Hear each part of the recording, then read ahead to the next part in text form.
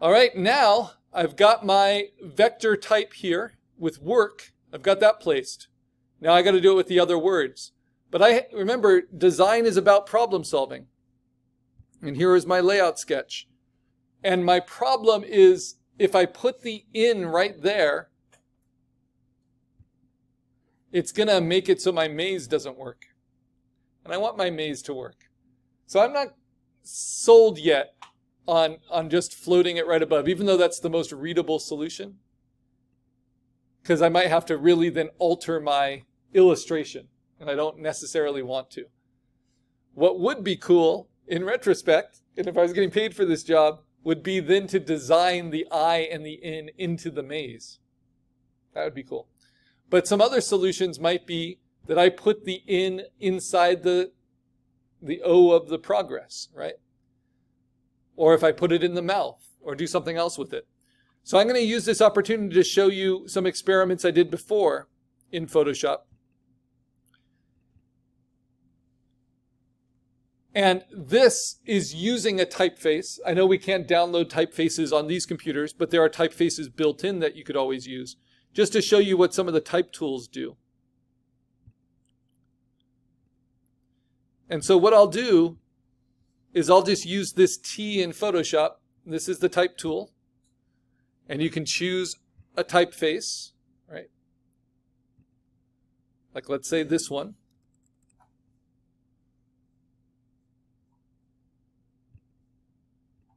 And this was a typeface that'd be very hard to just draw by hand, right? It's very regular. And then I play with different placements and different sizes.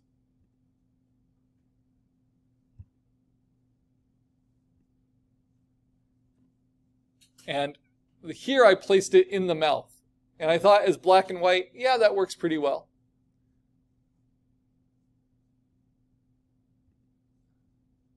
But it's a different type of design. It probably works a little bit better than that.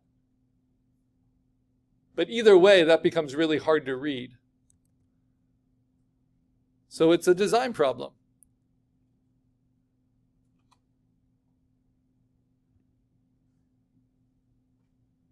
I wonder if I could do something kind of too clever by half, like squeeze the I and the in smaller in between the kerning of the progress. You know, so there's things to play with. Let's see, or I can put the I on this side and the in on this side, but that really hurts the readability. So these are the problems of design. Problem solving.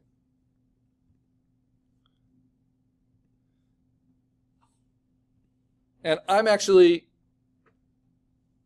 like the work part so much that I think I'm going to try a solution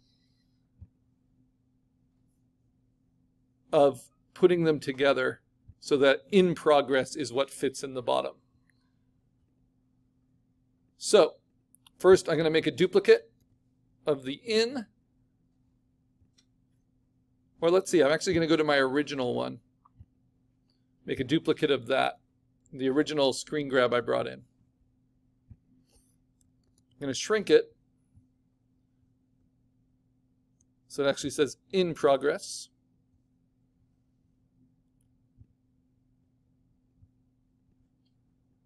And I'm going to try to fit all of that on the bottom. So I'm going to select out just this, duplicate it,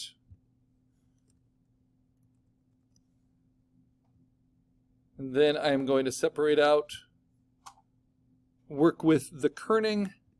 I do not like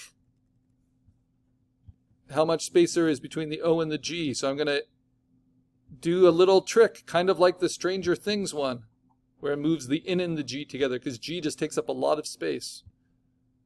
A type design teacher I had said, you want to picture your letter form submerged in a glass of water. And you want all of your letter forms to displace the same amount of water.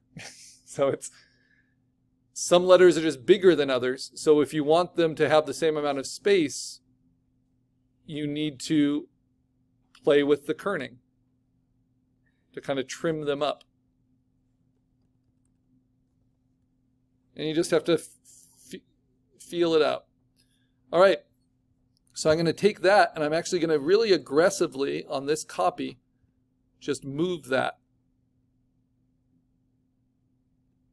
And have almost that kind of tiger stripe overlap in the kerning of the O and the G. You guys see that? See what I did there? So we'll see if that works. Play these different games.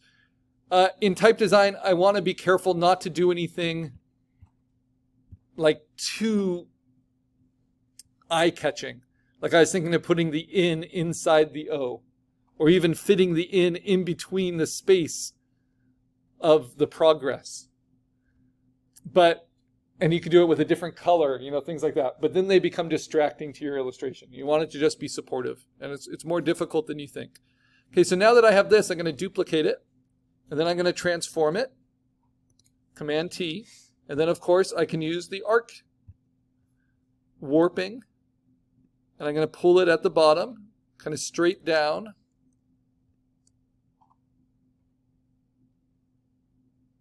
And then I'm going to pull it from the top. It does terrible things to my O, right? This is why warp is nice. It gives us a center as well. I'm going to pull it from the center. Try to even out that O and not jog to the left or the right too much. Okay, I can hit return. I haven't screwed anything up too much yet. I can hit T, and I'm going to scale it down. If I hold down Option, it will do it towards the middle. I can also always use my guides and see if it's starting at the same place, ending at the same place. It roughly is. But I can get away with more curve. So if I'm unsure, because I don't like distorting it this much, what I can do is actually duplicate it again, move it down, get a sense of centering it, again with my guides. So I'm going for symmetry here. So I see it needs to, that O wants to go to the middle, but I really want it between the O and the G to be in the middle. So kind of like that. And now what I'm going to do is actually increase the size of just the ends, because I have that negative space to fill.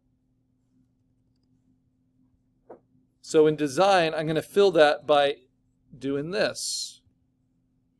Just selecting the ends.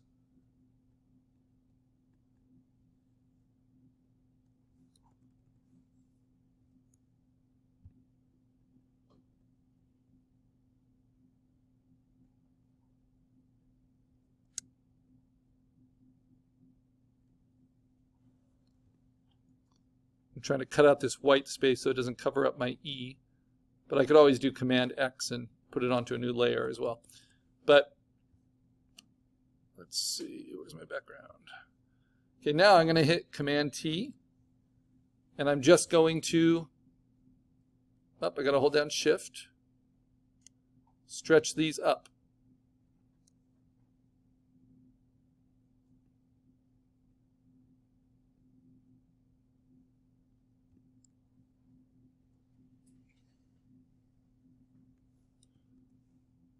And to some extent that works.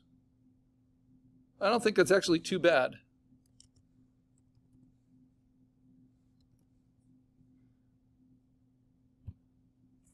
That might be a better solution than trying to break my maze by putting the in there.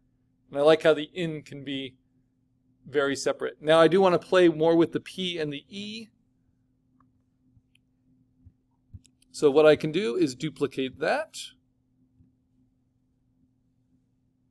And so it works independently from my S's and my N's. I'm going to Command X and then Command V, which pastes it onto a new layer all by itself.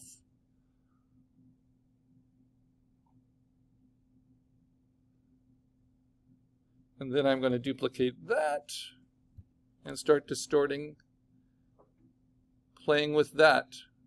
Play with warp. I can tug it up at the edges.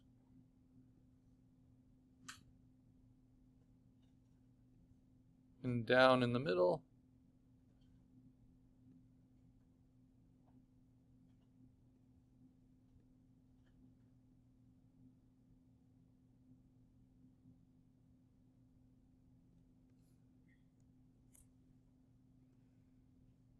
Yeah. And now I have this separate layer, which I can tweak.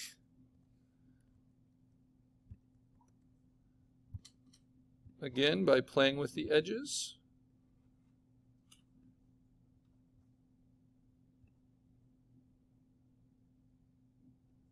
And then tilting it a little bit. So type is actually pretty resilient to all these crazy things we might do to it. It can stay very readable as long as you're paying attention to kerning and spacing.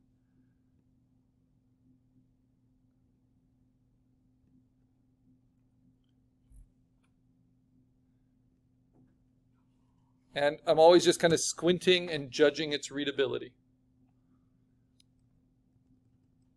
All right. So now if I'm happy with that, what do I do? This is going to review how you make a vector of your type. I want to make sure it's lined up. Looks pretty good.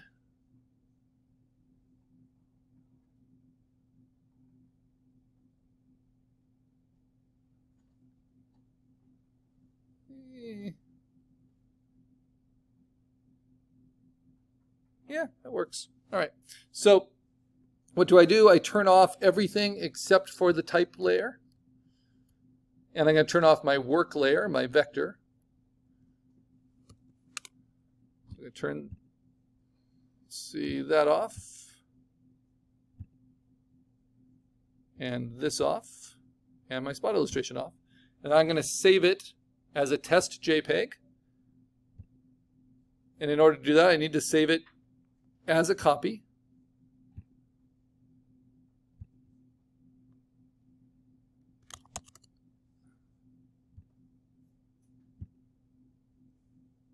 I don't close Photoshop, but I find that test. I open that with Illustrator.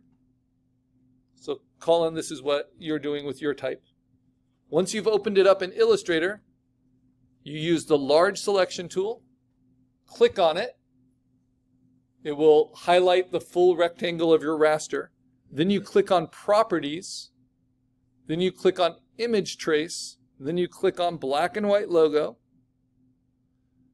Because even if you already have the Image Trace window open, you need to tell it what you want it to trace. Then you can zoom in, see the preview for how it's doing. You can decide if you want to thicken it or thin it out. I might try letting it be a little bit thicker.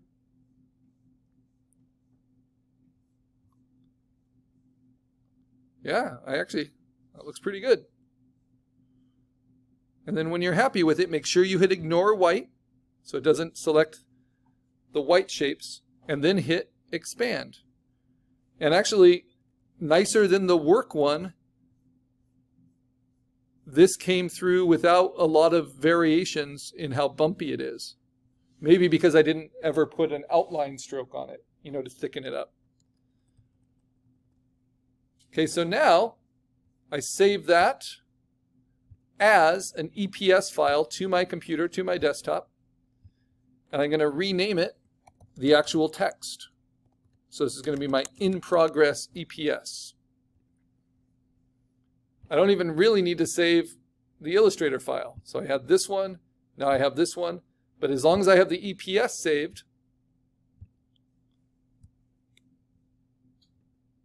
I have work, and I have in progress as EPSs, and I've got my finished black type.